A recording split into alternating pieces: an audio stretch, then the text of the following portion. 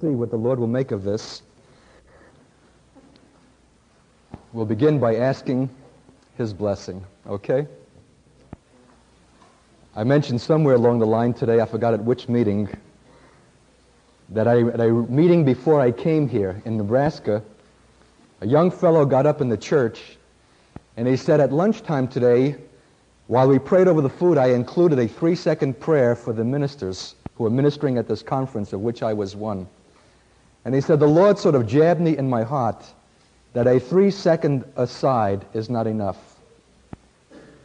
And that we ought to assume more of the burden of the ministries that God brings into our midst. I don't know if you realize all that's involved. There's a great deal of trembling and rumbling bowels and other things that can't be now enumerated. It's too much to ask single men to bear that alone. There's fatigue, both physical and spiritual. They're seeking God for His Word, for this hour, for this people. It's an enormous responsibility of being an agent of life or death for many. That's too much for single men to bear. And so I hope that you'll be weaned from the practice of 3-second afterthoughts for the ministers that come to your community, and that you'll give yourself more fully to supplication and prayer and fasting for the ministers, and feel that they're not virtuosos who have some kind of special talent, and that somehow, unlike you, they don't tremble before lights and before cameras and before people. And that you're in it with them and not just called to be a passive spectator, and that somehow your responsibility is to undergird them, not just financially, but in your prayer and in the support by the Spirit. I'm just going to ask you to participate in that now. Maybe we'll only take 3 seconds, but let it be an intense 3 seconds. That we're all in this together, and we want to hear from God. We don't want a virtuoso performance. We want to hear from God. So precious, holy God, Lord, speak to us out of your heart. Mighty God, give us to understand the things that please you for this hour. Open your word to us. Might it be a living, pulsating thing. And mighty God, may we hear also the silences between the words.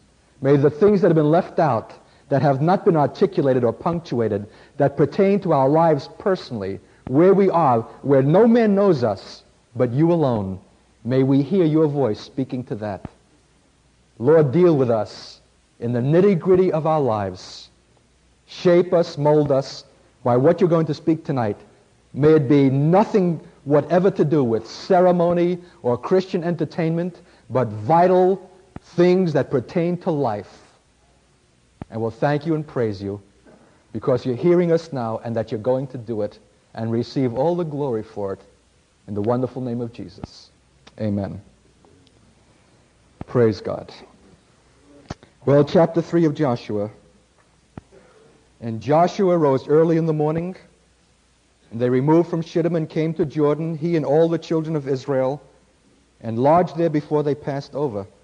And it came to pass after 3 days that the officers went through the host, and they commanded the people, saying, when you see the ark of the covenant of the Lord your God, and the priests, the Levites, bearing it, then you shall remove from your place and go after it.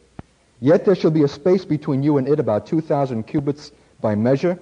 Come not near unto it, that you may know the way by which you must go, for you have not passed this way heretofore. I believe with all my heart that the body of Christ in this moment is encamped along the banks of the Jordan. And we've been there long enough, and there's a spirit that's speaking to us, commanding us that when we see the ark of God being lifted by the priests and the Levites, that we should remove from our places and go after it. I know that everything that's instinctive in our nature shrinks from moving. Poor Inga has just one woeful lament of moving time after time in her sojourn with her husband, from Denmark to California, from California to New York, from New York to Kansas City, from Kansas City back to New York, from New York to Denmark, from Denmark to Israel, from Israel back to New Jersey, and we're afraid that it's not over yet. It's not an easy thing to move. And I know especially for women, there's just a wonderful, natural thing that desires to be settled. But this is an unusual hour. I'll tell you that at the end of one of my speaking trips, in the kind of condition of exhaustion, both physically and spiritually, that I mentioned before, to which you're brought, I came to a meeting just before my return to Denmark. I'd been 3 months in the States, and my spirit was really exercised. And some of you know me, that I'm the kind of guy made of God to come on hard. But you can believe that there's been a lot of tempering process since you've seen me last. And many times I'm given to pause and wonder, is it me or is it God? My face is so flinty, and my word is so sharp and uncompromising. And I was sitting in that kind of tired dejection in body and spirit at this last meeting before I returned to my home in Denmark. And I was so tired I couldn't even participate in the service. Praise God, I wasn't the speaker. I was sitting in the back of the room. And when it was over, the man and wife in whose home that took place came over to me and laid hands on me and prayed for me, and God spoke a prophecy out of the mouth of this woman. And it said something like this: "Don't you think that I know how to speak more softly through you when I want?" And I went, "Phew. Thank you, Lord, that it was not me after all, that it was you." And then he went on to say, "I'm going to speak even more fierce words than these in your mouth in these end times. And I'm going to beckon men through you to loose their stakes and pull up their stakes and their tents and to follow on after me. And many there shall be who shall refuse." By the eye of the Spirit, God is asking us tonight to see that there are priests and Levites who have lifted the ark of God, and it's about to be moved. But I'll tell you that we've been so long on this side of the Jordan that it's become a very familiar and groovy place. Has many advantages. In fact, it was so much so that for 2.5 of the tribes of Israel, they never could quite get it all together and cross over to the other side. They were lost forever to the purposes of God and to the people Israel, Gad, Manasseh, and Reuben, and stayed on the wrong side of the Jordan. Maybe there's a clue in this, in that I understand that there were great men with cattle, and that side of the Jordan had such lush verbiage and growth, and it was so well situated for grazing that they just couldn't quite bring themselves to cross over. Maybe there's something about the crossing over of rivers that speaks especially to me, a Jew, because the whole history of my people has been nothing but a history of beckonings to cross over. I understand that the very word Hebrew, the root word ever, has got to do with the meaning of crossing over. And except that Abraham crossed over that river Euphrates and left that Mesopotamian religious civilization and followed God through a wilderness to a land of promise, there would not be a Jew today. There's always a radical invitation to the people of God to cross a river along which they've camped perhaps far too long and have become too comfortable and too well settled. There shall be a space between you and it about 2,000 cubits by measure, and some wise commentator on the Scriptures suggests that that might even mean 2,000 years since the advent of the Lord. You have not passed this way heretofore. This is uncharted territory. This is something scary, something frightening. And if I should just survey my almost 10 years in the Lord, it's been nothing but crossing after crossing after crossing in ways that I have not been heretofore.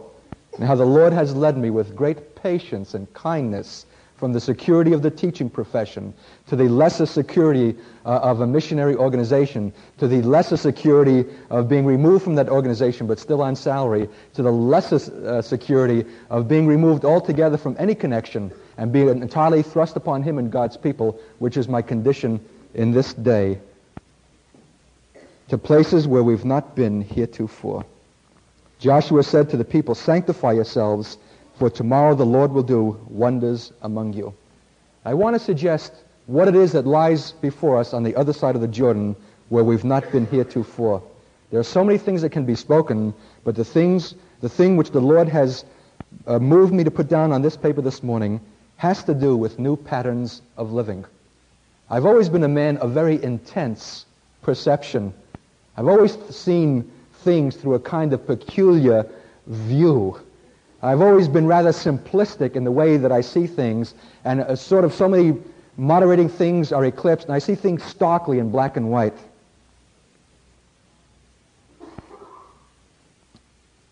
And I'll tell you that I have a very intense view of the way that we've been living up till this time. And the way I see it is this, that our living pattern has been absolutely bizarre, grotesquely distorted. And we've not even suspected it. We've succumbed and submitted ourselves so well, without flinching, to the pattern of this world that we thought that this was altogether normal. But I'll tell you that our natures have recoiled against this pattern of private enterprise existence, of little separate domiciles with little families strangling in their separation and living only unto their own selfishness, glued before TV sets, poring over Sears Roebuck catalogs, and just living wholly unto themselves, broken only by an hour or two on a Sunday morning or a midweek service, with that occasional travesty called a potluck supper and other such forms of fellowship. This is not the pattern of God. God has called us to community, and I've never been so conscious of it as I am in this hour. And I speak as a man who temperamentally is constituted to be a loner. And I flinch and shrink by everything in me which is natural to coming into real relationships with other people. I like to be the kind of guy that comes in like the knight on shining armor into a community and does his thing and rides out again. But the Lord is not allowing me such luxury. And I'll tell you, people, I'm in a very Shakespearean mood, conscience doth make cowards of us all. And if we have to face the root reason why we've shrunk from true community, the answer is simple and not far to be found. We're chicken. I'm afraid that if you saw me and anything more than my posture behind the pulpit and saw Art Katz, so to speak, in his underwear with his knobbly knees sticking out, or his mask dislodged, or barking at his kids, or irritated with his wife, you would be deeply disillusioned.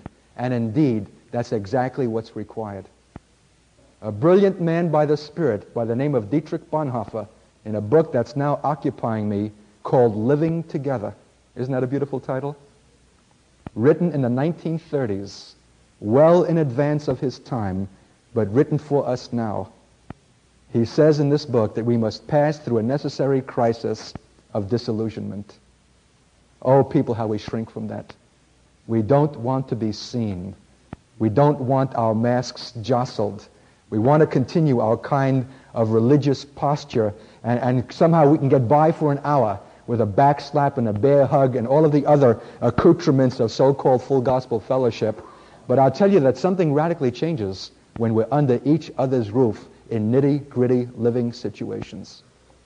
I wondered why it was that the Lord gave us a 17-room house when we came back from Israel broke. There's hardly a time that house has been empty. And I don't mean that man who came to supper, staying just for a day or two. I mean, we've had one guest, a Danish minister, with us now almost 4 to 5 months. And that man has seen me in every aspect of my life, bar none. Couldn't be helped.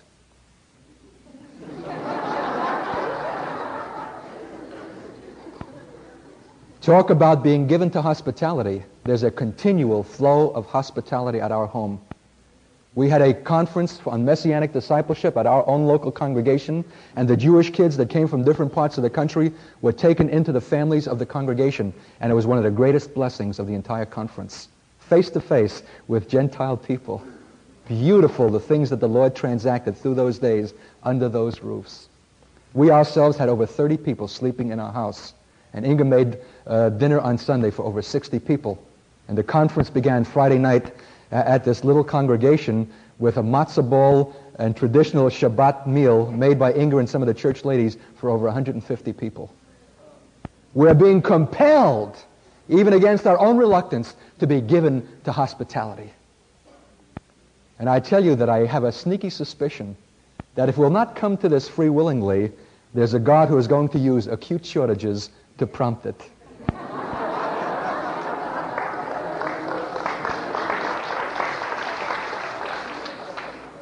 I think that we've been living in a criminal way in our misuse of resources, in living as we have with affluence and comfort that would have boggled the mind of the richest potentate in times past. Heated to such degrees that you are stuffy and uncomfortable in winter months, and cooled to such degrees that you froze and chilled in the summer. We're spoiled, we're soft, we've grown fat, and I praise God for the crippling shortages and the severity of the times that shall soon be upon us. And unlike those clever theologians who feel that somehow, when the going really is going to get tough, that somehow we're going to be pertly lifted out, I reject it as nonsense.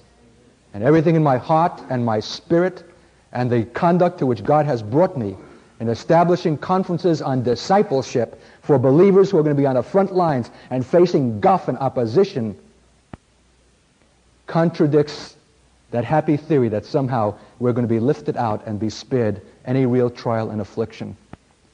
I believe with all my heart, I don't know to what degree and to what length, but we shall face a great time of severity and trial, and it's going to do wonders for us.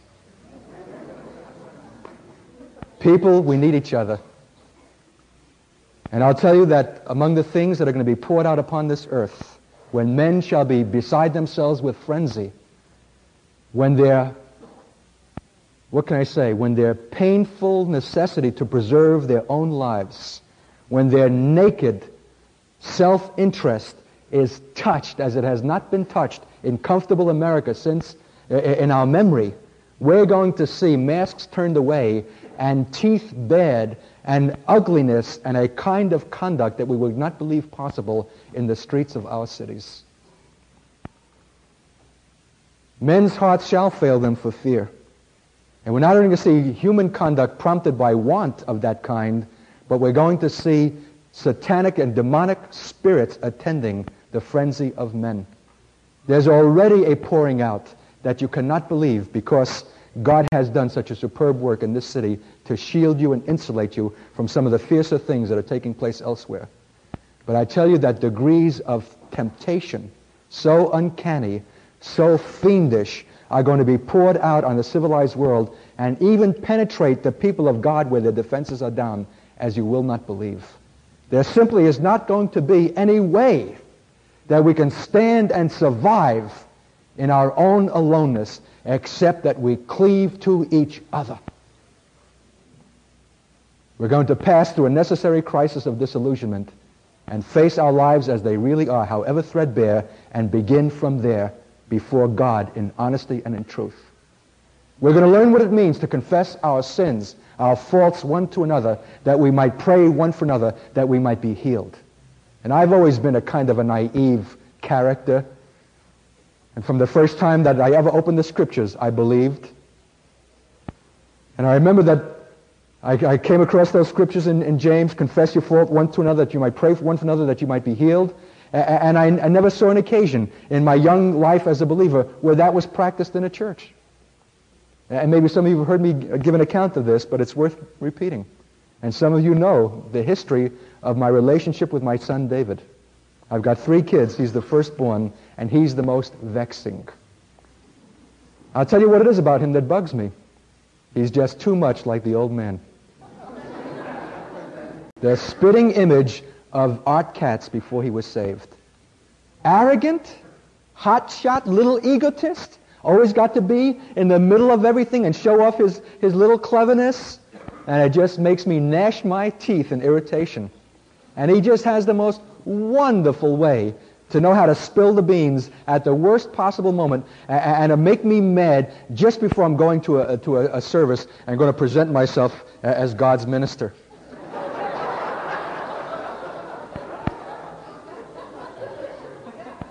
Well, I remember one such occasion. It was time to go to the midweek service, and David pulled one of his boo-boos. I mean, it was a monster. And I just flipped my lid, and I let that kid have it, and I cracked him one. And then I had it out with Inger, who is very defensive about her son. See, I'm the discipline man, and she's the one who believes in going easy. And this is a source of continual friction and contention. And these are the kinds of things that we're going to have to be resolved before God, because these are very real issues. Oh, we love to discuss esoteric things. Say, is the temple going to be rebuilt in Jerusalem? I hear the stones are already cut and marked. How we thrill to such rumors as that, speaking about rumors. But when it comes to reconciling our differences with our wives, we're not quite as anxious to tackle that.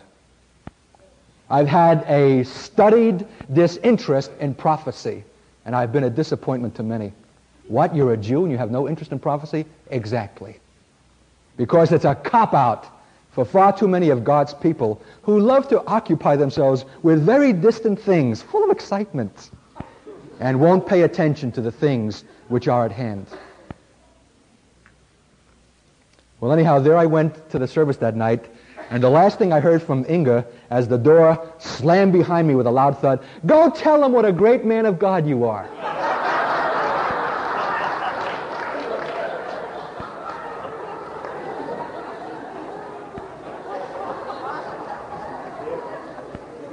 I'll tell you that the eye of God roved to and forth over the face of this earth. And he wasn't satisfied till he found Inga in that little town in Denmark and said, "That's the one for him."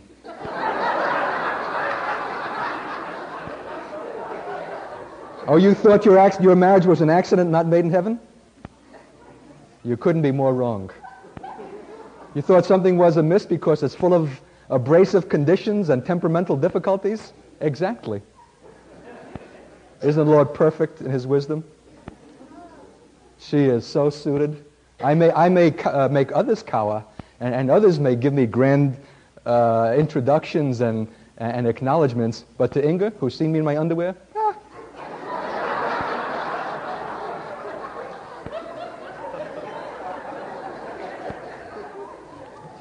So I remember driving to that service that night, my heart was like lead. I was so sick of these repeated episodes over David, how I couldn't control my temper over this kid, how he bugged me. He was my Achilles heel, and it always eventuated and resulted in an argument with Inga. And I was just driving like a dead man to that church, and I came in late, and the service was already in progress, and they were taking testimonies. You know the way we do? Yes, Sister Jones. Well, I just want to praise the Lord this week. He's such a wonderful Savior to me, and, you know.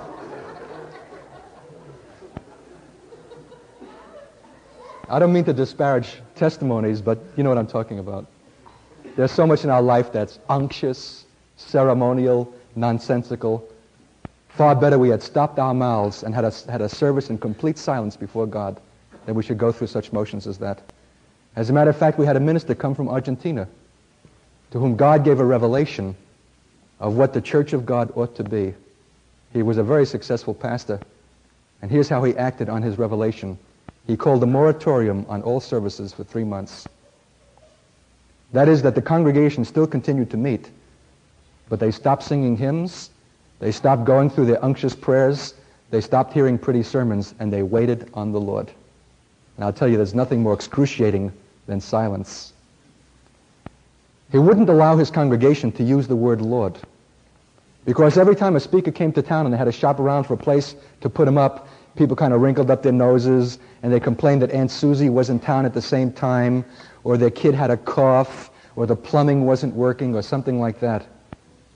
They called Jesus Lord, but the fact of the matter was that they were the Lord over their own homes, their own substance, their own cars, their own leisure, their own privacy, their own lives.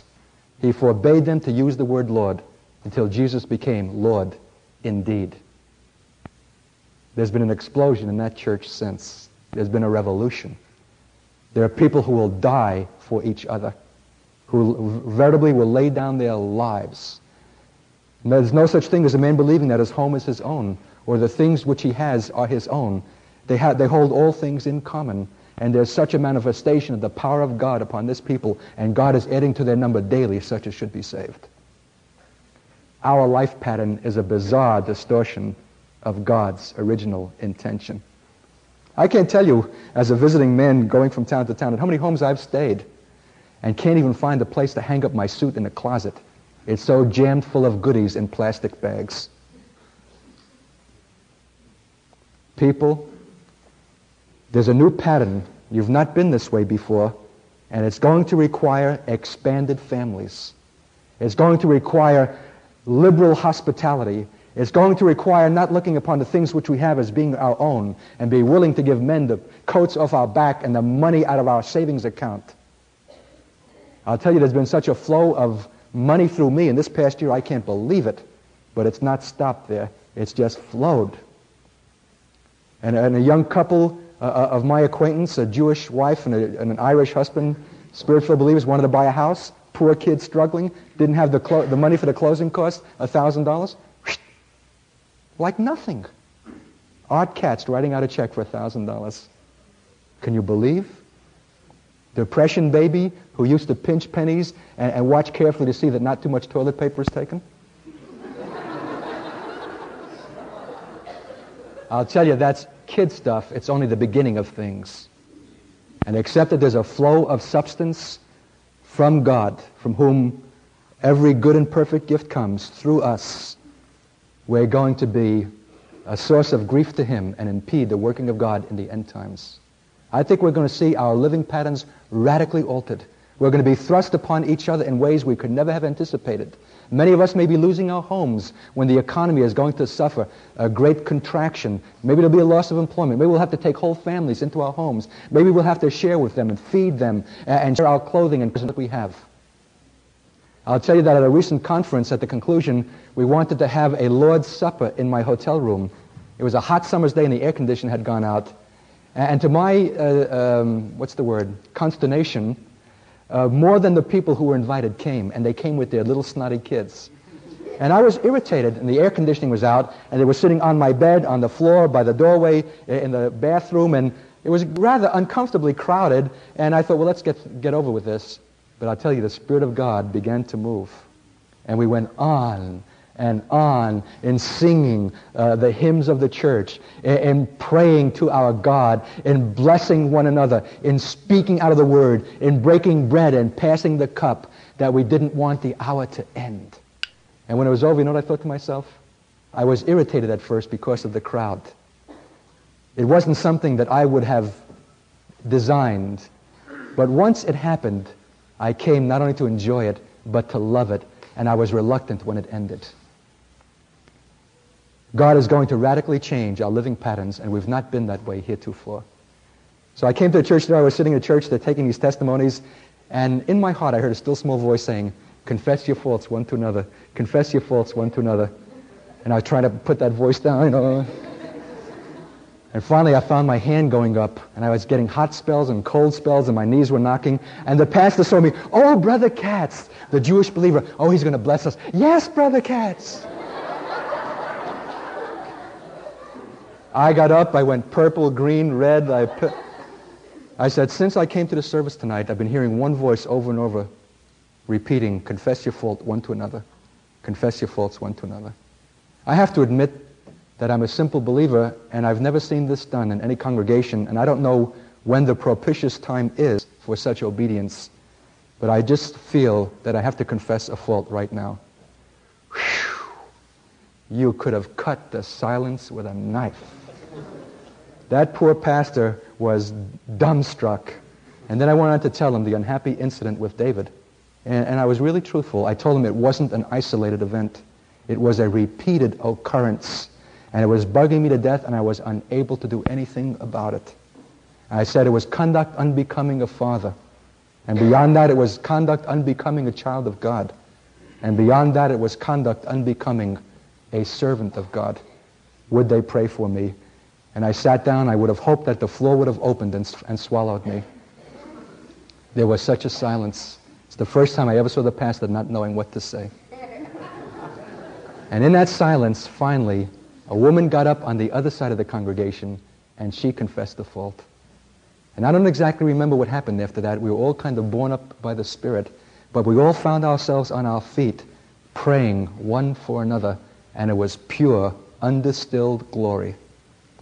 Oh, precious people, let's not be speakers of the word only, but doers.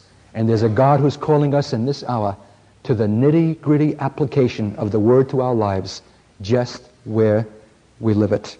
We've not been that way heretofore, and we're going to be loath to pull up the stakes and follow after. But I tell you that the ark of God is being lifted by the priests and by the Levites. Are you seeing it by the eye of the Spirit? And will you be willing to lengthen your cords and follow after?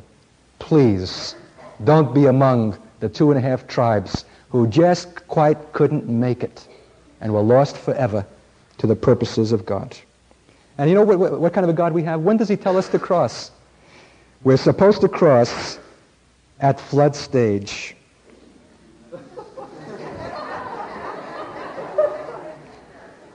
In the 15th verse, we read, and as they bear the ark, they that bear the ark were come unto Jordan, and the feet of the priests that bear the ark were dipped in the brim of the water, for the Jordan overfloweth all his banks all the time of the harvest. Dum-da-dum-dum.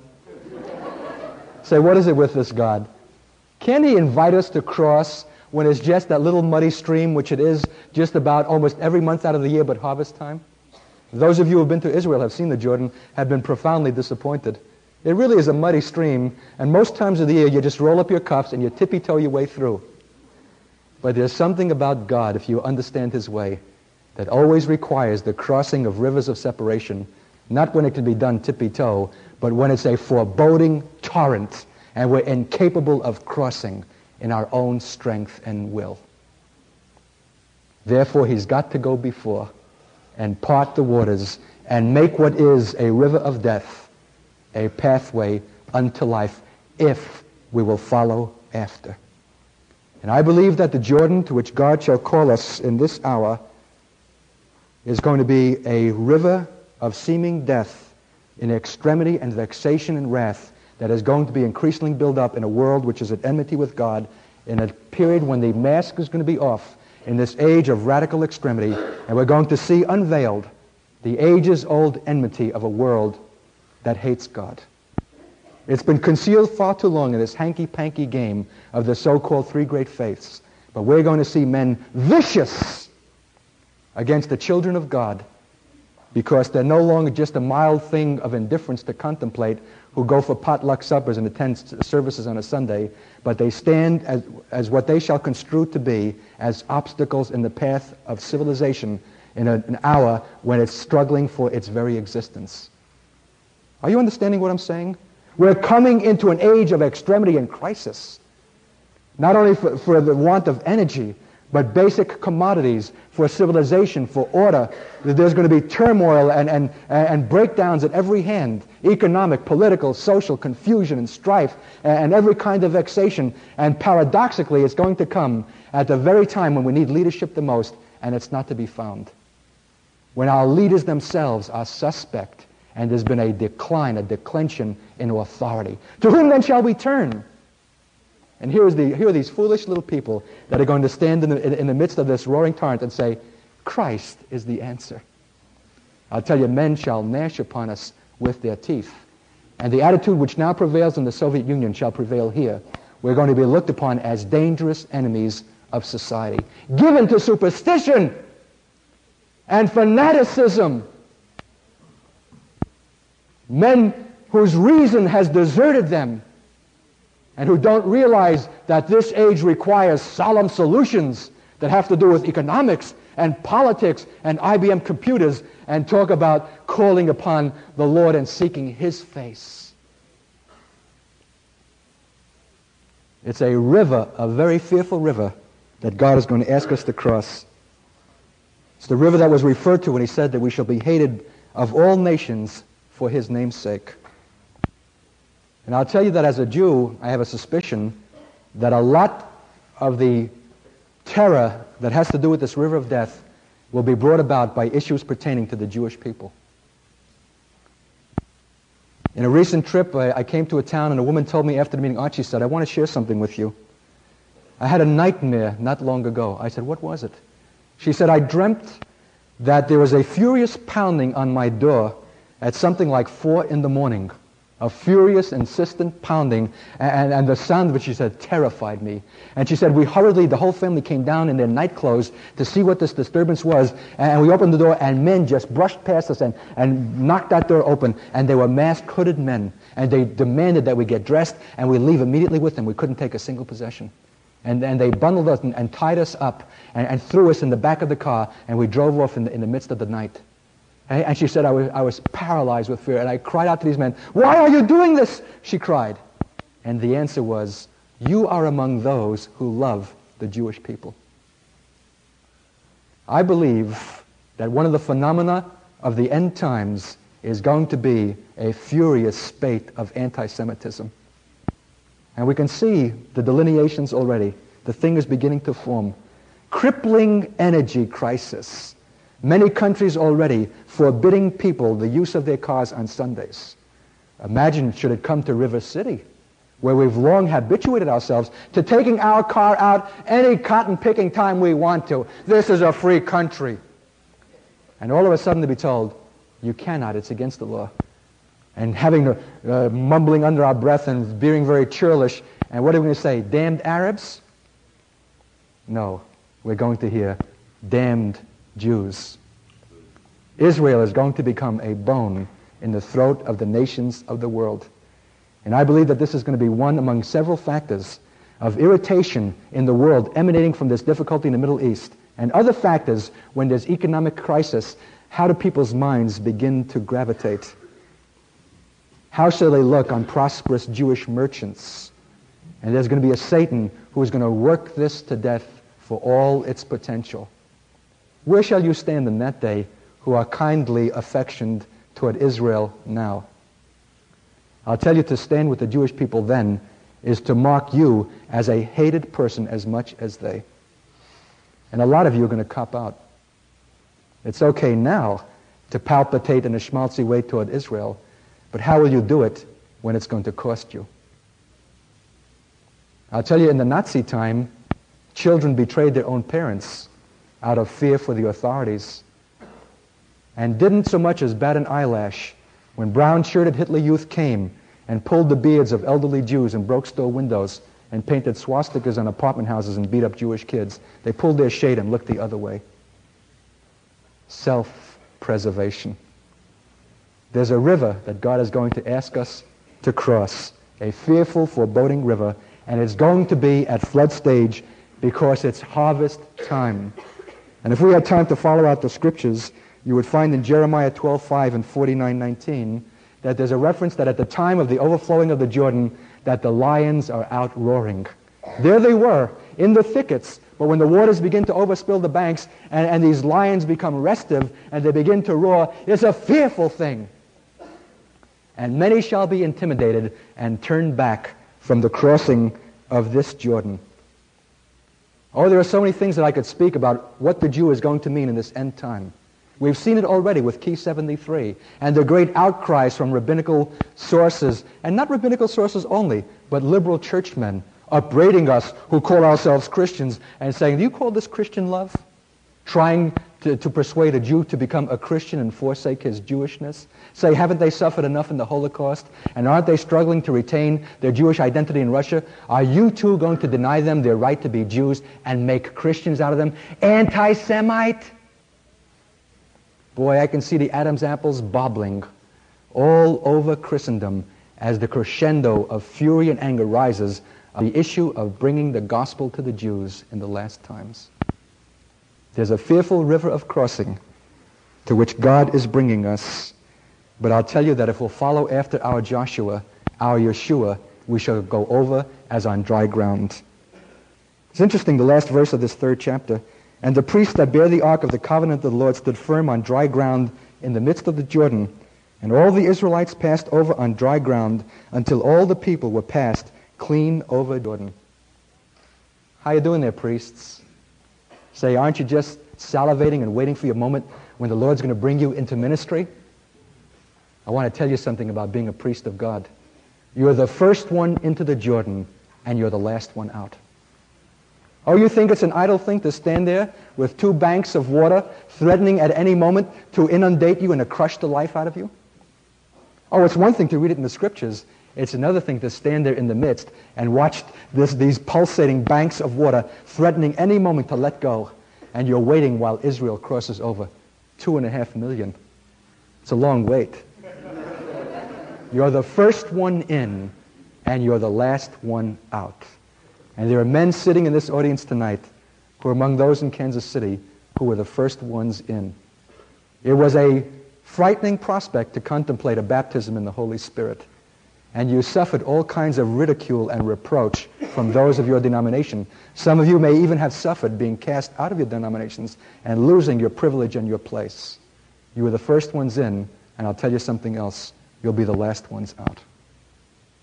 Just a little afterthought before we leave that third chapter. Lest you should, like me, one day pray, "Oh God," I cried out, "make me as Paul." And before the words were out of my mouth, I was clutching desperately to shove them back in and swallow hard. Because the words were no sooner out of my mouth than I remembered what kind of a life Paul lived. How many times was he beaten? Stoned, shipwrecked, left for dead, fasting oft, bearing the burden of the whole church, shame, persecution, reproach, martyrdom. Oh, I love the glory of his ministry, but I wasn't quite prepared for the price of it. You want to be a priest of God? You'll be the first one in and the last one out. And I'll tell you, when we cross the Jordan, people, I know a lot of us have been waiting to cross the Jordan. Hallelujah, promised land. We've been in this wilderness long enough. Praise God, milk and honey, we've arrived. Yoo-hoo! But say, have you heard tell about the enemies that are in the land? The Canaanites, the Hittites, the Perizzites, the Girgashites, the Amorites, and the Jebusites, ancestral enemies of the people of God, fierce contenders against things which are holy, taunters and jeerers, seducers, tempters. Oh, we thought the struggle was over, but I tell you, when we'll cross the other side of Jordan, it'll be a struggle against those fleshly enemies in such ferocity and intensity as we've never known it. And the first thing that stands in the way is this imposing city, Jericho. Why, man, the ramparts are 35 feet thick. And these galoots stand, they look to be like 12 feet tall, with armor and breastplate and helmets. And what are we but a skinny bunch of runts weaned in the wilderness? And we're going to take that city walking 7 times around with a shout?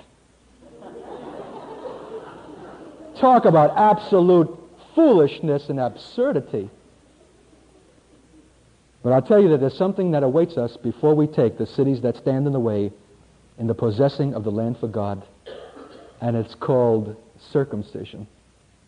And praise God, you've got an authority before you. Because it says in the 5th chapter of Joshua, at the 2nd verse, at that time the Lord said unto Joshua, make these sharp knives and circumcise again the children of Israel the 2nd time. And Joshua made him sharp knives and circumcised the children of Israel at the hill of the foreskins. And then he goes on to explain why, that they were never circumcised in the wilderness. And in the 7th verse, they were uncircumcised because they had not circumcised them by the way. And it came to pass that when they had done circumcising all the people, that they abode in their places in the camp till they were whole. And the Lord said unto Joshua, this day have I rolled away the reproach of Egypt from off you. I want to say a little word about circumcision. Maybe some of you have heard me speak on this subject before. But I'll tell you that as a Jewish man, I never gave 2 thoughts about it. Why, it's so customary an aspect of our life that you don't have to contemplate it. Isn't that characteristic also of so much that pertains to our spiritual life? We don't have to contemplate it. It becomes almost habitual. We can recite it standing sideways, and we can go through services and give assent to catechisms and doctrines without batting an eyelash. But I tell you, this is a season when God is calling us to examine the root, the foundations of our faith, and to look again at the things which have been customary and glib.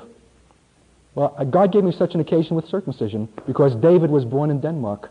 And however progressive a country that is, they don't practice circumcision. Isn't that strange? The whole world has adopted it as a universal hygienic practice, and here's this progressive country, and they don't do it. So I had to make a special request to have my son circumcised. And I did it. And I went and I told Inga, I said, sweetie, I've seen the doctor, and David's going to be circumcised tomorrow.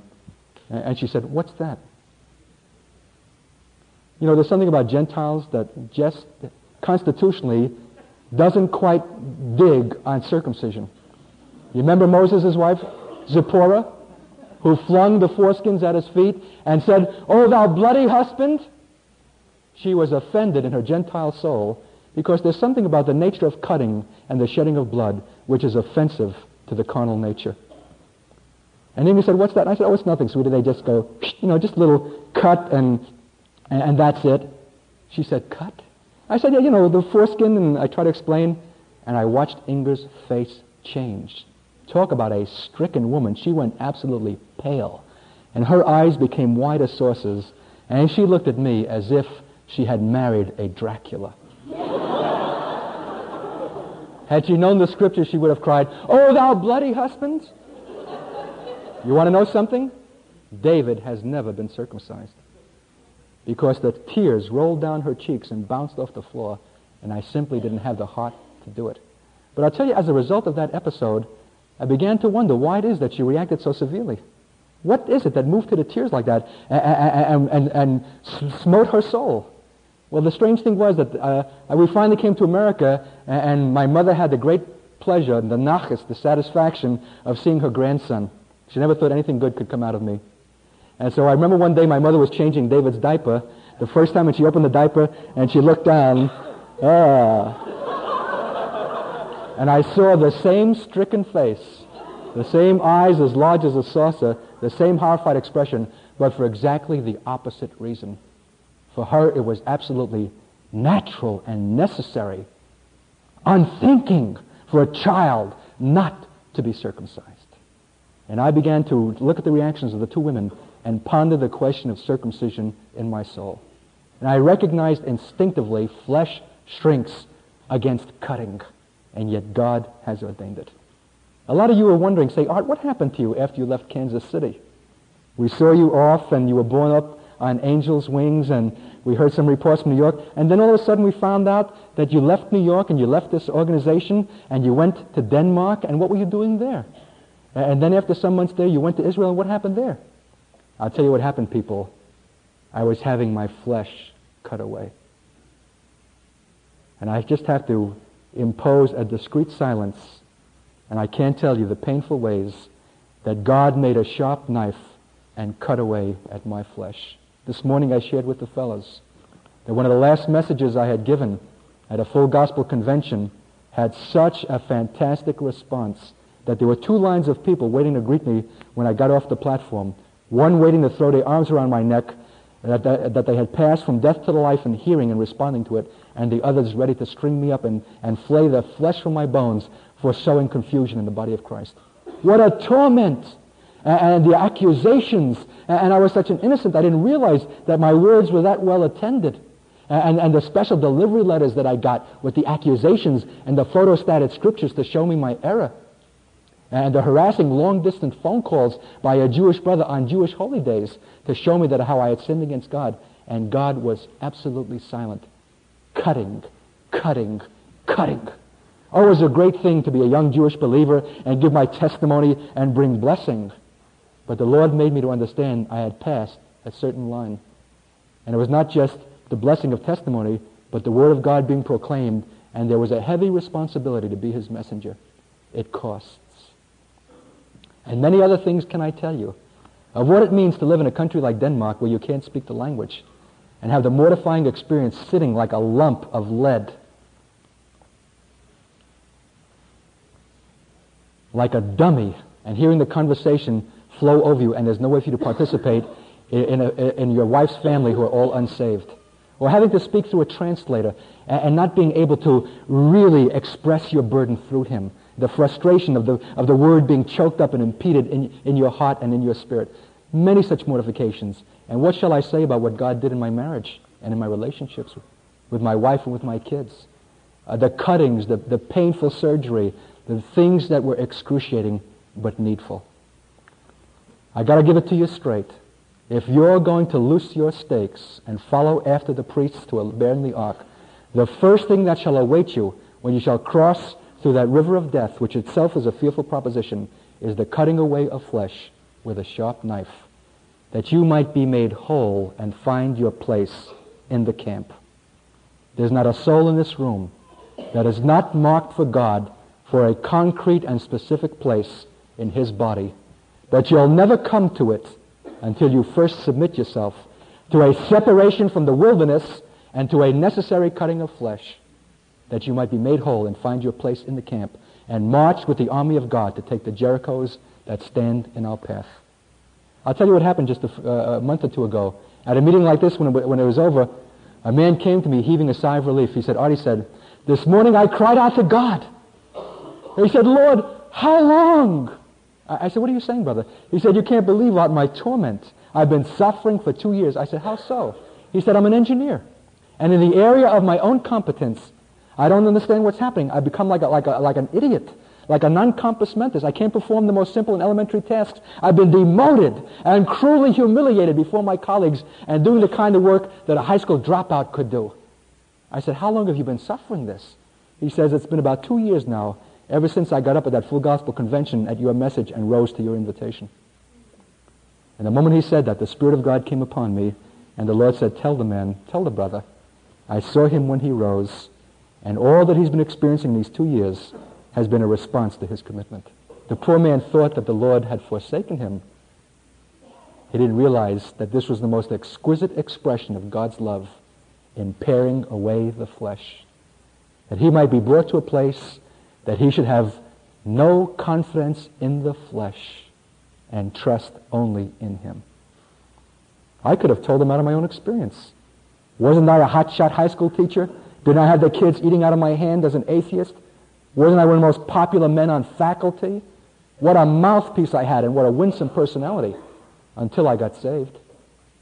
Then I came back from Jerusalem and resumed my teaching profession, and it was the strangest thing. In the areas of my greatest strength and competence, I was tongue-tied. Where before I used to be articulate, all of a sudden I was gasping and choking and sputtering. I couldn't put 2 words together.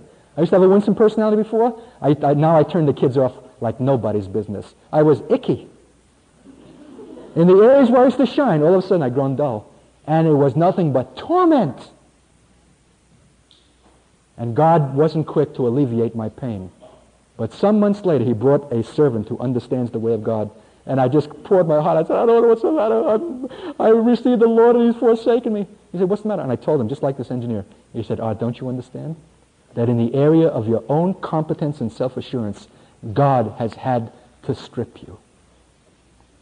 People, if you're impressed in any way with what you're hearing tonight and attribute it to me or any talent or skill that I have, you could not be more wrong. I tell you that at any given moment, should God lift this anointing, I'll be the most tongue-tied fool that you ever heard. You'll writhe in your seat with discomfort and irritation and look at your watch waiting to get out of this mess. For me, to live is Christ. I am crucified with Christ. Cut! In the areas of my own competence and self-assurance. Painfully cut. Nevertheless I live, yet not I, but Christ liveth in me. You know what a man said to me the other day, eating dinner at his home, the general manager of a Christian television network?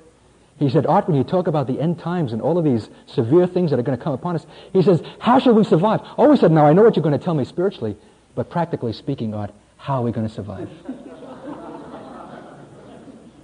I said, brother, thank you for that question. Thank you for confirming what I've all along suspected.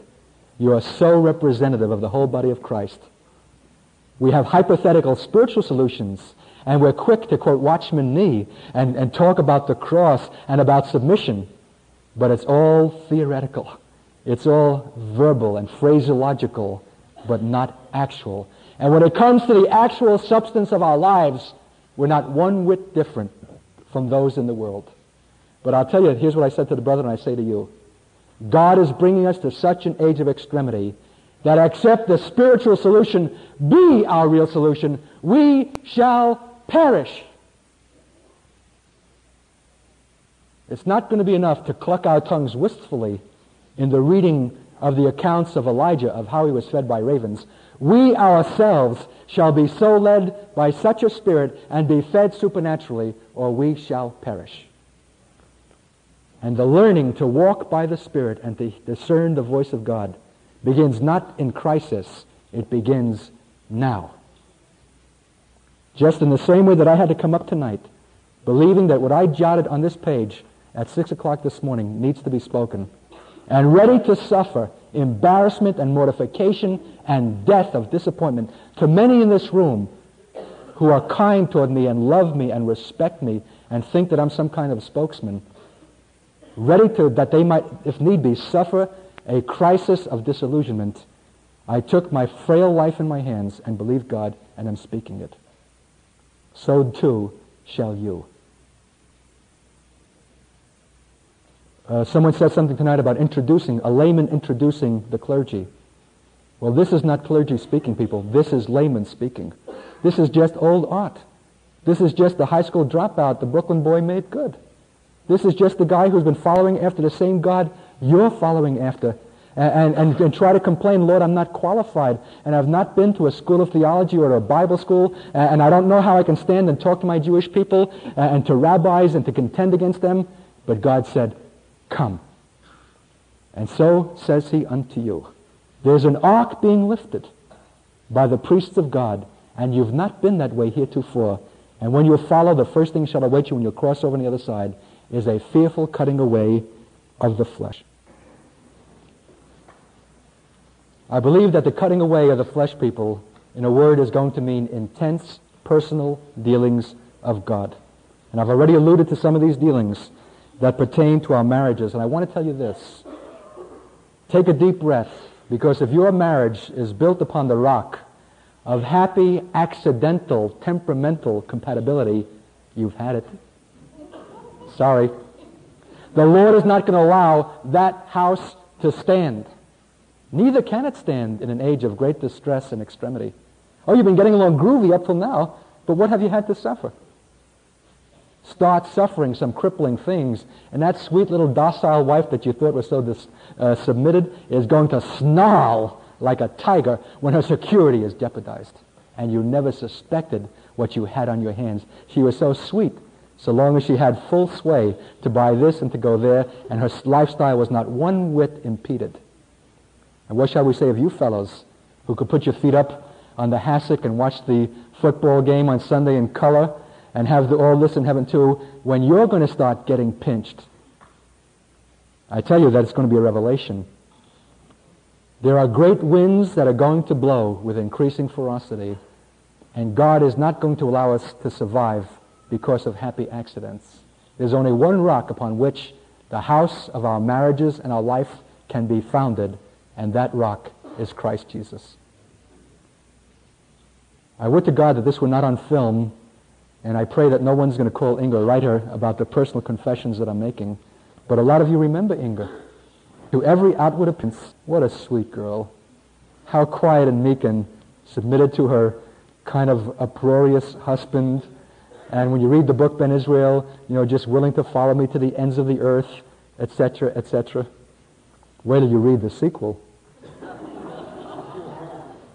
I'll tell you, something has happened in the course of recent years, and we're beginning to recognize that that wasn't really the true Inga. And there's a lot of things that were in me that were not the true Art either. There's a God who's pulling back the veil, and a lot of, what can I say, ugly, maybe too strong a word, a lot of real but unhappy things are being evidenced. But there's a God who's dealing with them, and every dealing is painful. I would to God that the process could be avoided. I would to God that we could wave a magic wand over our marriage and live happily ever after, and somehow all of these deep differences and things going back to childhood and all these complex strands that make up our psyche and emotions in life somehow could be glossed over, but they can't. There's a God who's bringing us to an hour of intense personal dealings. And I want you to know that that's one way to interpret the circumcision which we shall have to face. And I'll tell you another. Maybe I'm a frontiersman, And I tell you this with a certain sense of embarrassment and shame. There's a God who's calling us to holiness. Isn't it interesting that as the world shall grow more dark, our lights shall be required to shine all the more brightly? Where is it in Isaiah where it says, a thick gloom and a darkness shall cover the earth, but arise and let your light shine? But I'll tell you, there's been already great penetration of the spirit of the world in the body of Christ. Great areas of compromise, of concession, of deceit, and it shows in our appearance, in our styles, in our speech. I remember at a recent meeting like this, I came to a point in my message where we needed to cry out to God for revival, and just when I came to the word revival, my eye inadvertently fell on a young girl sitting in the front row whose legs were crossed. She wasn't just wearing a miniskirt, it was a microskirt right up to the crotch. And somehow my words just kind of gagged right in my throat, and I just felt like closing my Bible and walking off the platform. Talking to God and crying out for revival with our dresses up to our crotch. And I'll tell you, that's only a symbolic expression of conditions that apply to both sexes in the body of Christ. There's a God who's going to call us to a high standard of personal holiness in the end times. And those things to which we've become habituated that have to do with concession, compromise, deceit, personal gratification, areas that are private, intimate, that we've sort of glossed over and thought that the sanction of marriage covered, God is going to put his finger upon and cut away. Do I have to become more explicit? I'll tell you something, that if wherever we're vulnerable and susceptible to lust, wherever we palpitate for the gratification of our own flesh, we're going to experience such intense pressures from the enemy as you will not believe. I'll tell you, I think basically speaking, I'm as healthy and as masculine as just about any man who walks, but God has given me occasion to see in recent weeks and months that except for the grace of God, I could be almost instantly plunged into such a character of sin of the most low kind. So uncanny and intense are the satanic pressures that are coming against the priests of God, who are the first ones in and the last ones out. I speak to you as a frontiersman, to those who are being beckoned tonight to pull up your stakes and follow after. If you're vulnerable and your flesh is exposed, Satan is going to mercilessly attack it. And therefore, God has got to cut away all flesh. There's going to be a personal holiness in small things, because the reproach of Egypt has got to be rolled away off of God's people. Well, it's interesting as we come to the conclusion, and there's so much, and I'm just trusting that the Lord knows what he's doing and speaking those things that he wants and leaving other things out. We've talked about faith a great deal, and I tell you, we've made cheap goods out of it. And in the same way that we've demeaned and deprecated other aspects of the walk with God. We hardly know what it means anymore, like a titillation, or we think it's got to do with a sensation or a feeling. Faith, faith, faith. We talk glibly and nonsensically. But I'll tell you, in the end times, in the taking of the land, faith is going to be a very real thing. It's going to be so real a thing as walking every day around the Jerichos that stand in our path, in burning sun, in heat, in thirst, trudging wearily around this Jericho, and then only to repeat it the next day. And every day, what do we treat it to? Men jeering at us from the ramparts. Dun, dun, dun, dun, dun, dun, dun, dun, dun, dun, dun. You think you're going to take the city by faith, foolish man. Who ever heard of walls falling by walking? And then, they go on like that. You're going to get disillusioned. You're going to get sick in your spirit, in your soul. You're going to get exhausted and tired. You're going to be tempted to throw the whole thing over. But God is calling us to that perfect number, 7 times around, and 7 times on that last day. And the priests of God, when they blow that trump, there's going to be one shout. And I'll tell you, it had better be a shout. Or instead of the walls falling down, those fierce monsters are going to come down and crush the very life out of us. We had better be in one spirit and one accord in that day. And whatever there is that divides us now, which we've glossed over, which we've tolerated, and which we avoid, God is not going to allow. We're going to find ourselves bedfellows with those who roll in sawdust, and we never could have had fellowship with them before. They're extremists and emotional. Or those of us who look down our noses as Pentecostals at those that come out of the denominations, and they're too staid and circumspect. Or whatever our objection was, or we didn't care for Jewish believers, they seemed to be too arrogant and heady and high-minded. Or we couldn't quite make it with black people, and we thought maybe a good idea that they had their congregations, we have ours. In that day, people, the shout that shall go up from the body of Christ has got to be one shout. 7 times around, and when the trumpet blows, there's going to be a shout, and the wall shall come down. And it's interesting that it says, in that 6th chapter, the 20th verse, so the people shouted when the priest blew with the trumpets. And it came to pass, when the people heard the sound of the trumpet, and the people shouted with a great shout, that the wall fell down flat, so that the people went up into the city, every man straight before him, and they took the city. Every man straight before him. You know, I have a sneaky suspicion, intuition, that when that wall of spiritual difficulty falls in that last day, in that great shout, and every man goes in straight before him, he's going to take the city in that place that was the sorest vexation of his spiritual life. Difficulty in your marriage, a difficulty in your relationship, a habit, a problem, whatever it is, when the wall falls, we'll go straight into that area that has long stood in the way, and we'll take the city. And I'll tell you, when we'll take it, God's judgment is merciless. And they utterly destroyed all that was in the city, both men and women, young and old, and ox and sheep and ass, with the edge of the sword. Oh, you say, it's a typographical error. Our God cannot be that cruel. I tell you that God's judgment is upon all flesh, and they that live in the flesh cannot please God. The judgment is complete, and the Jerichos must be destroyed in the way. And then we go on to the next and the next until we've taken the land. You say, Art, man, you've exhausted me tonight. I came encouraged and looking for blessing, and man, I'm just worn out contemplating what lies ahead. And therefore I want you to turn with me in conclusion to that precious book. Keep your hand in Joshua, go back for a moment, but Hebrews, the 12th chapter. Isn't that the chapter that precedes it is so glorious.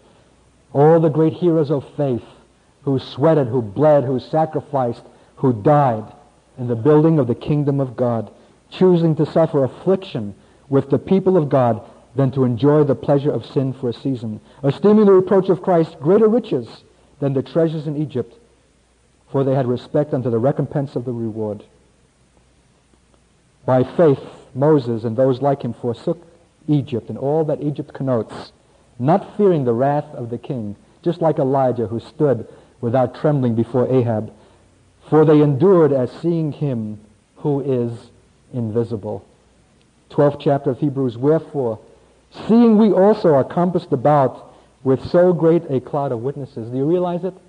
This very night, invisible to our sight, this sanctuary is compassed about by a great cloud of witnesses.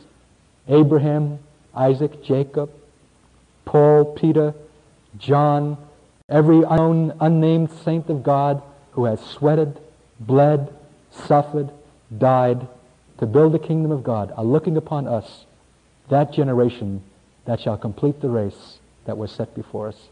That generation that at long last is called to leave the wilderness of denominational nonsense and Christian play acting and full gospel entertainments and all the rest of that jazz and take the land for Christ's sake. And before there's the enjoyment of the milk and honey, there are going to be some fierce battles fought in the possessing of the land. And the whole object was not, as we thought, to gratify us, but that in the taking of the land, there's a certain mount called Zion, and on that mount, God is going to build a temple. And this temple, the stones are already cut, high stones. You're being chipped and shaped even now. And when the land is possessed and Mount Zion is available, the Lord is going to put it all together. A sanctuary in which His Shekinah glory shall dwell, made up of Jews and Gentiles and black and white and fat and skinny and people of every nation and tongue and clime. And the law shall go forth again out of Zion. Praise God. An end at last to anarchy and chaos and filth and nation against nation and greed and poverty and disease and every kind of crippling contamination that has rendered this earth full of blood. The Lord shall go forth out of Zion. A light, the Shekinah glory of God, shall break forth from the Holy of Holies when the land is possessed. We're circled about tonight with a great cloud of witnesses. So let us lay aside every weight and the sin which doth so easily beset us. And let us run with patience the race that is set before us, looking unto Jesus, the author and finisher of our faith, who for the joy that was set before him endured the cross, despising the shame, and is set down at the right hand of the throne of God. For consider him. And I just want to say in conclusion tonight, as I ask you to turn to Joshua the 5th chapter, consider him. People, I don't know whether it's because I'm an Aaronite or a Levite, or I'm a Katz, a Cohen Tzaddik, a righteous priest is what that means in Hebrew, but I've had a regard from the moment that I was saved for the sanctuary of God, for the holiness of God. I always grimaced and winced at the easy kind of language that Christians use about Jesus as if they're talking about their buddy. He's the Holy One of Israel.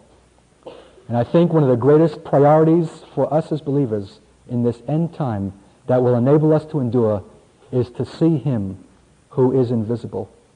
And I'm sick to the teeth of that spate of portraits of what they call the masculine Christ, or the effeminate Christ, or the Christ with wispy blonde hair, much imitated now in our generation, long strands, very appealing, and all the other kinds of affectations that have to do with a visible Christ that misses the mark by a million miles.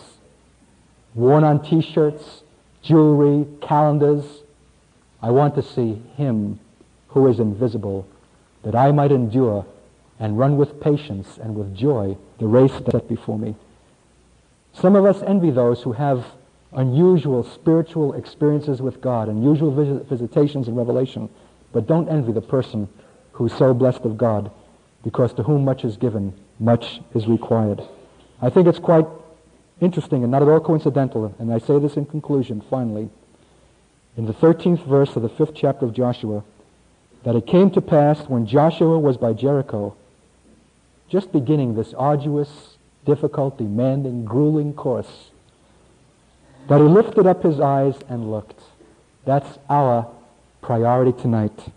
And behold, there stood a man over against him, with his sword drawn in his hand. And Joshua went unto him and said, Art thou for us or for our adversaries? And he said, Nay, but as captain of the host of the Lord am I now come. And Joshua fell on his face to the earth, and did worship, and said unto him, What saith my Lord unto his servant? And the captain of the Lord's host said unto Joshua, Loose thy shoe from off thy foot, for the place whereon thou standest is holy. And Joshua did so. He saw the captain of the host with his sword drawn. He was able to endure seeing him who is invisible. May God tonight purge our minds, our hearts, and our imagination from every counterfeit and lesser image of our great Joshua, our Yeshua. May we see him in his beauty, in his purity, in his holiness, who is invisible, with his sword drawn, not that Casper milquetoast Jesus, but that one who's coming not as the Lamb of God, but the Lion of Judah, with a sharp two-edged sword of his mouth, to bring a soon-coming judgment.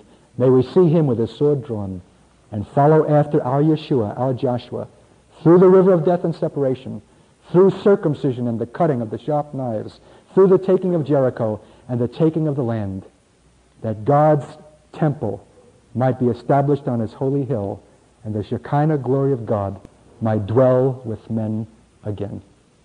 Precious children of God, you are not called here tonight to hear an entertainment. I tremble in this hour to give invitations. I've always thought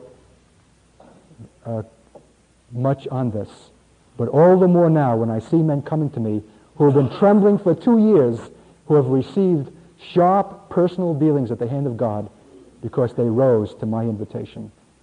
I'm going to give you an invitation tonight, and you might regret that I ever came to Kansas City, because I assure you with all that's in my heart that if you shall stand as a token and symbolic expression to God, that you want to be among that number, pulling up their stakes and lengthening their cords, because you've seen the ark of God lifted and you want to follow after, prepared to suffer what cutting you must,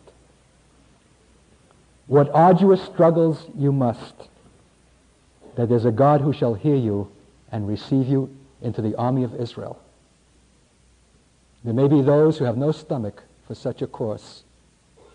The tribes of Gad, Manasseh, and Reuben, who so concerned with the grazing of their livestock, concerned with flesh, do not have a disposition to cross over. Will you bow your heads with me now? Precious holy Jesus, captain of the host, great Joshua and Yeshua, Lord, tonight, I believe that by the eye of the Spirit we've seen the ark of God being raised by the Levites and the priests. And we've seen even something more. We've seen our own Yeshua in a new posture. We wondered who he was at first, because he comes to us unfamiliarly with a sword drawn, prepared for the taking of the land.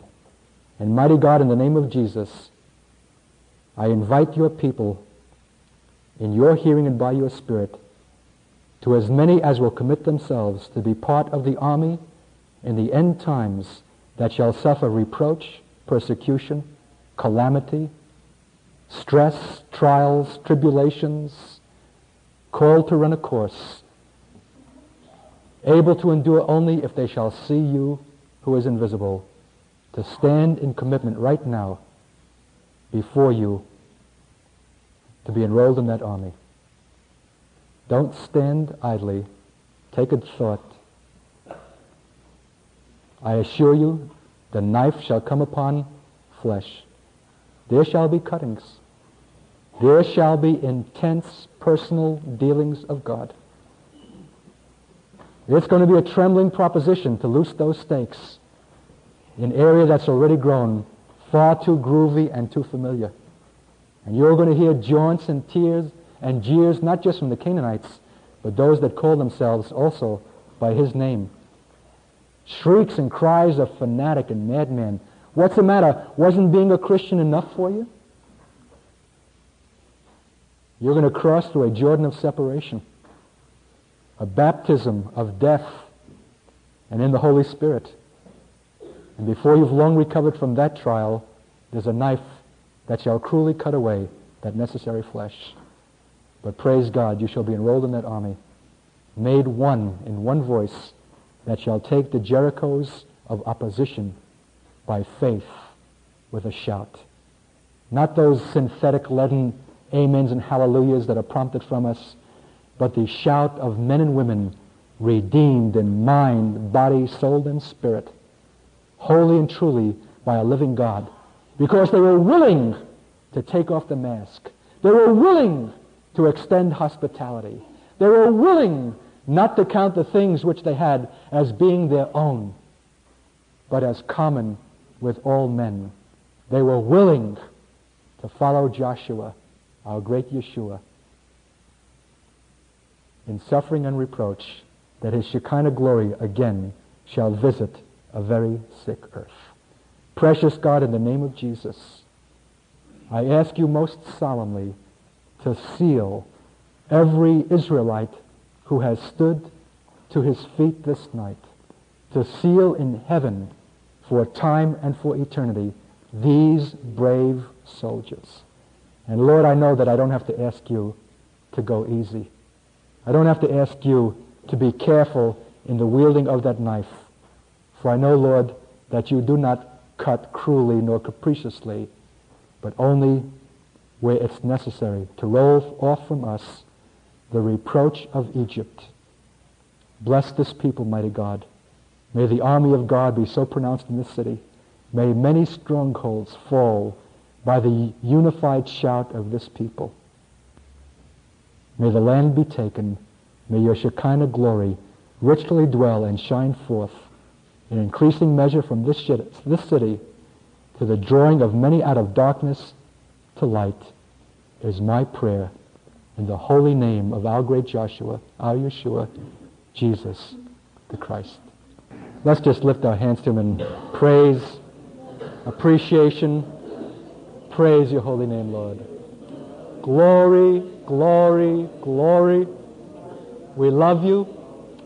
We thank you for your faithfulness, Lord, for your goodness, for your mercy, that you speak just like adults, that this isn't kid stuff, that you've saved us from mock motions of religion and batting at the air with our arms, that you've called us to real things, to maturity and fullness in the stature of Jesus Christ himself, unto a perfect man. Almighty God, fulfill your purposes for us, in us, and through us. And may the knowledge of your salvation from death, from stultification, go forth through these vessels wheresoever you shall bring them, in this city and in this earth. Thank you for what you have spoken and done for us this night. May we treasure up every word and remember it not just tonight when we're comfortable, well-fed, and warm, but in those moments of extremity, crisis, loneliness, cold, hunger, suffering, that we might be called to experience that the God who spoke to us this night is with us then. Thank you, Lord. Praise your holy name. Bless this church. Bless these precious ministers of God. May they be bold by the Spirit to preach the whole counsel of God to this community, for the end of the ages is at hand. In Jesus' name, we ask these things and thank you for your wonder and your goodness to us. And everyone said, Amen. Amen.